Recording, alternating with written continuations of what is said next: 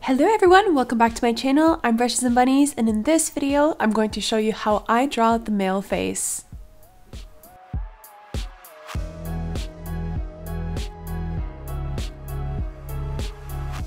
The materials that I used for this tutorial are of course a sketchbook, my mechanical pencil, an eraser, and a black fineliner that is size 0.05. As always, you can find all of the materials down below in the video description.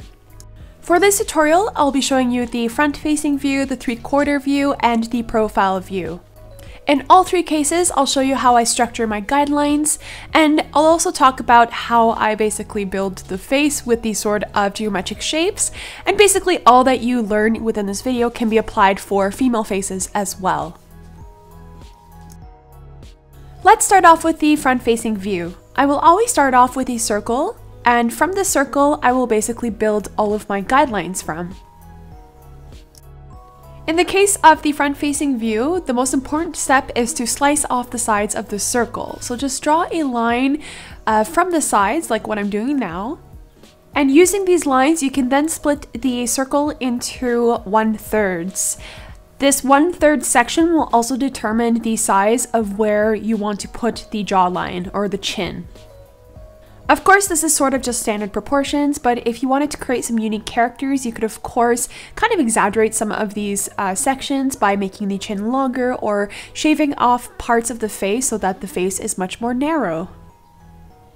Now, these 3 or 4 lines that you've drawn horizontally across your face will determine where certain features will go. For example, the one at the very top is going to be the hairline, the one in the very center is going to be where the nose will appear. The one that's between the very top and the center is going to be where the eyes are going to be. And of course, the very last line is going to be where the chin ends. So you can really use these lines to help structure your face. And I feel that this method really works well for me in order to get some really good proportions. And of course, it also does help if you are drawing from reference photos, so please do take advantage of this. Check out some reference photos online and get familiar with drawing different people, different races, different unique features, and basically adjust your proportions as you go along. But you can use these sort of basic reference lines as a stepping stone to creating a face that is with proportions. In terms of the individual facial features, I am going to be, or I have already covered some of these in unique or individual video tutorials, like how to draw eyes, how to draw a nose, how to draw lips. I'm of course working on others, so don't worry, I'll be releasing like a video tutorial for lips next week, but I can probably just give you a couple tips here and now for the face. I always tend to start with the nose because the nose for me is a focal point in terms of determining the size of the eyes, where the eyes will appear, and also the length of the lips. So I always tend to start with the nose, and from there on out, I will continue on with the eyes. The eye length is typically the same size as the width of the nose, and I will start drawing the corners of the eyes first because this will align with the tips of the nostrils. And this is sort of the kind of guides that I always use for all of my characters. As for the lips, I will start off with the corners because the corners for me align directly with the eyeballs, and I kind of just draw roughly of where I think they will be, and I typically just align it with the eyes or the irises of the eyes. This is how I will determine the length or how wide the lips will be. But in general, if you're interested in learning how to draw these individual characteristics, then please check out my other video tutorials on my YouTube channel. Again, I'm going to continue doing much more. I just have like a nose and a eye tutorial for now, but there will be more coming.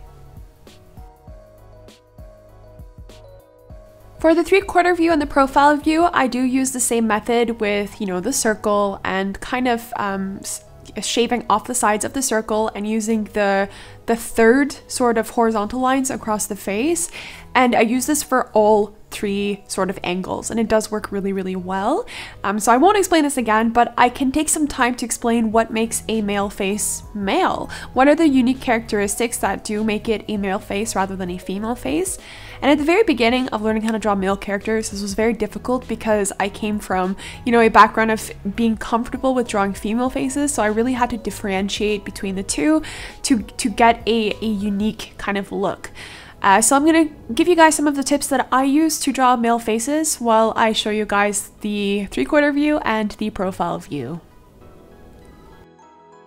I believe one of the biggest differences is just the general size or shape of the head itself. For male faces, they're generally much longer, they're much more angular, much more pronounced in terms of the cheekbones and the brow bone, and things are just more, not necessarily boxy, but there's a lot of angles at play. While the female portraits are much softer, they use a lot more curves, a lot more softer curves around the lips, the chin, the jaw, the brows. There's just a huge difference in that regards. Of course, everyone is different and there will be unique faces out there, but generally speaking, this is sort of the main differences. The males are much more angular and more pronounced, while the females are much softer. Another really big giveaway for me would be the eyebrows. I know this nowadays with the trends, it's much different. You know, with female trends, with having thicker eyebrows, this is sort of the in thing for girls.